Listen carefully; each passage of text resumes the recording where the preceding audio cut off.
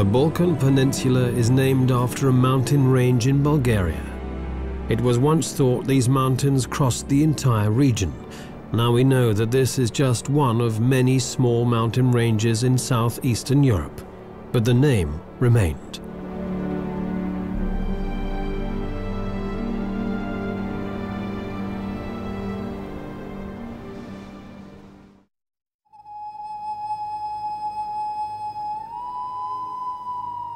Dumitor lies in the north of Montenegro. Thick, primeval forests cling to its mountain slopes above sheer rock faces and gorges. It's such remote and wild country that it still remains almost inaccessible for human settlers. Nature not only survives, but actually thrives.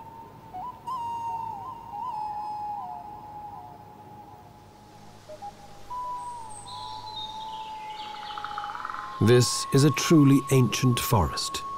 These 50-meter-high black pines have stood for half a millennium and are the last of their kind in Europe.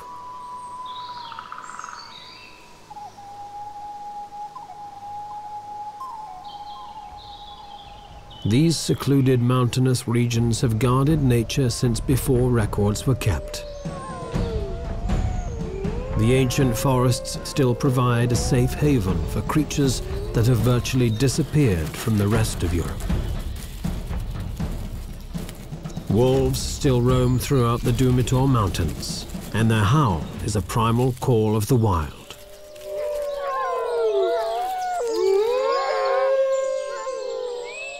A pair of honey buzzards nest above them. Usually they feed upon the larvae in wasps' nests, but when the chance comes, they'll take other small prey too, like this frog. Next to the buzzards, a black woodpecker has hollowed out its nest. The honey buzzards have only hatched a single chick, but it's rapacious.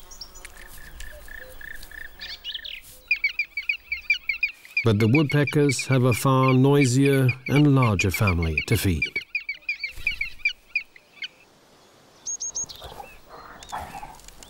These mountains still remain as a home for the brown bear. It's late in autumn and this bear is putting on as much fat as possible before finding a cave to hibernate in and survive the harsh winter of the Balkans. Another animal that survives in the wilderness of Dumitor is the lynx. Shy and wary, the lynx silently moves and hunts in these forests, but now they are few and far between. Probably only around 100 Balkan lynx remain. Those few humans who do live here give the bear a nickname, Medved, the honey eater. And it's a suitable name, for its fat belly is almost entirely the result of honey plundered from many beehives. Bears seldom, if ever, leave the protection of these forests that cling precariously to the more gentle mountain slopes, but then abruptly end.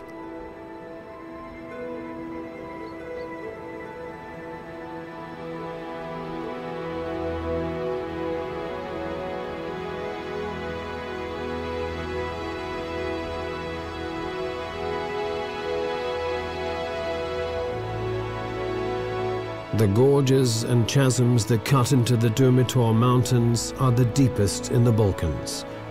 There are no natural access routes down into them, even for bears. These deep gorges remain pristine.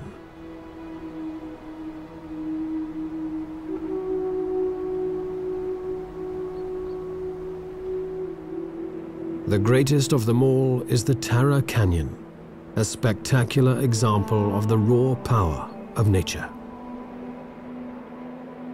At 1,300 meters deep and 78 kilometers long, the Tara Canyon is the deepest and longest in the whole of Europe. Because the flowing water is turquoise blue and crystal clear like teardrops, local people have named this Europe's Tear.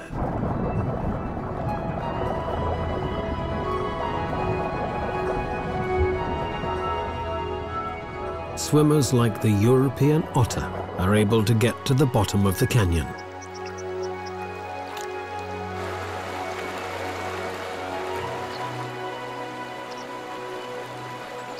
If Europe's tear does bring one to the eye, it's a tear of joy.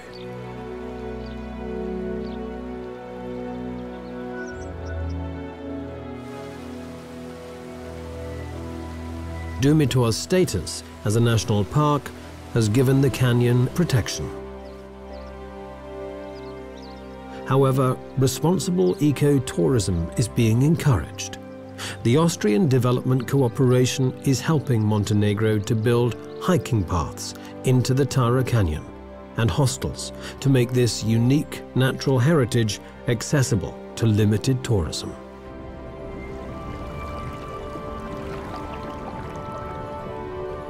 Once in the water, the European otter is in its element.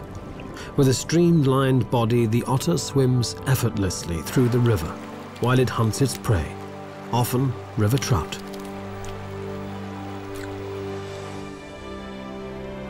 The River Tara project will prove that it is possible to combine wilderness with responsible ecotourism, and the benefits will flow on through to an often impoverished rural population.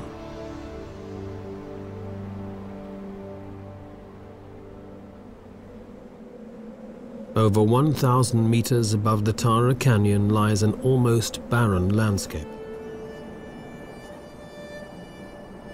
This is a desolate plateau, almost the end of the world. Bleak, lonely, and seemingly deserted, but only at first glance.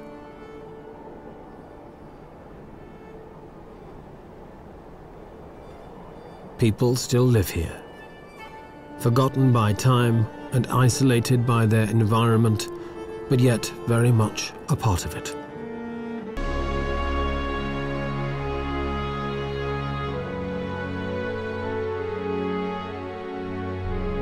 This is Skardarsko Jezero, or Skadar Lake.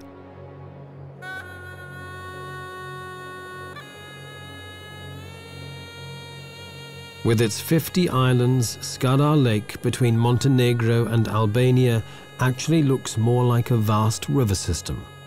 But it's the largest lake in the Balkans, almost 50 kilometers long and up to 15 wide.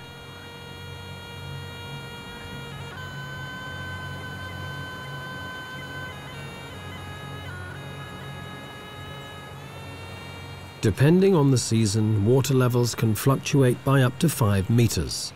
In ancient Greece, there was a saying, "Panta rei." Everything changes. Nothing stands still.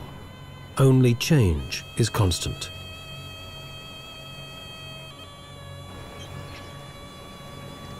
Ruins of monasteries and fortresses stand on many of the islands, a reminder of the lake's strategic importance during the conflict with the Ottoman Empire.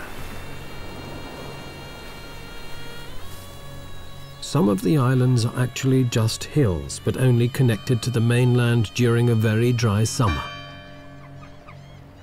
In the lake's northwest, on one of these hills, stands the fortified monastery of Kom, built in early summer. The sound of prayer is broken by the calls of thousands of birds. Skadar Lake is one of the most important resting and breeding grounds for migratory birds in Europe. The part of the lake belonging to Montenegro has been a national park since 1983, and the Albanian part was declared a park in 2005. At this time of the year, water plants are spreading out their leaves, and dense reed beds are growing around the shores.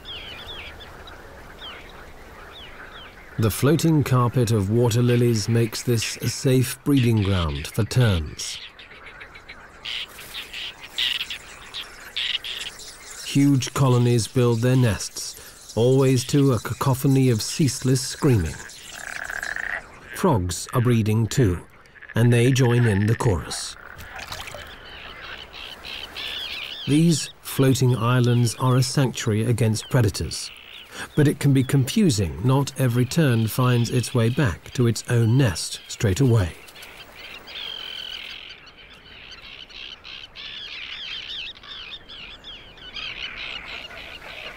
Larger waterfowl prefer to build their nests in the reed beds that fringe the lake,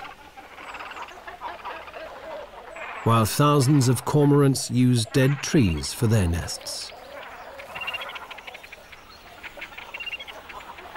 Watching young cormorants feed is a salutary lesson. The youngsters poke their heads far into their parents' gullet in their haste to get their regurgitated fish. It's a miracle that they don't puncture their parents' throats. Other species breed in mixed colonies, like the elegant little egret and the spoonbill. Beneath them, a black-crowned night heron stalks amidst the reeds, while a squacco heron settles down to brood.